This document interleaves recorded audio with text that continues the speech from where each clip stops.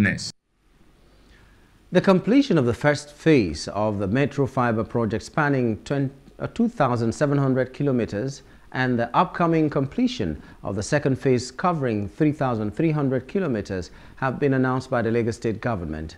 Tubosun Alake, the State Commissioner for Science and Technology, made this announcement during the presentation of Governor Sanwo-Olu's second-term scorecard at the ongoing ministerial briefing in Alausa, Ikeja. In addition, Alake revealed that over 6 million residents have been registered by the Lagos State Residents Registration Agency, LASRA.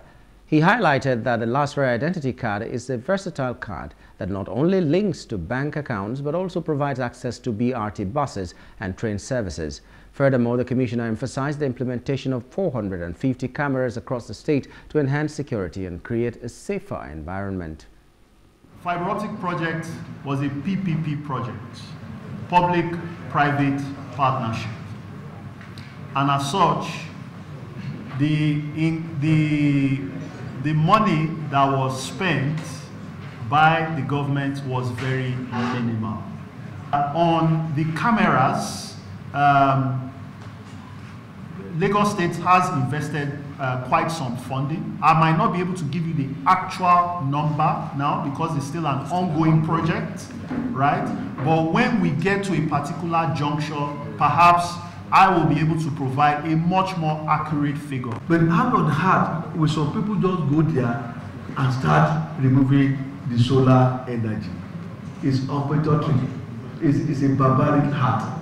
So we need to let them know that don't forget that these infrastructures are being provided through taxpayers' money, being paid by some people and used to bring comfort to the lives of Lagosians. We will not stop in our effort to go on advocacy. We will not stop in our effort to go on censorship program. We will not stop in our effort to join with local governments. Go to the grassroots and let them know that look, if you see anybody that is perpetrating this act, please report such person to the law enforcement agent.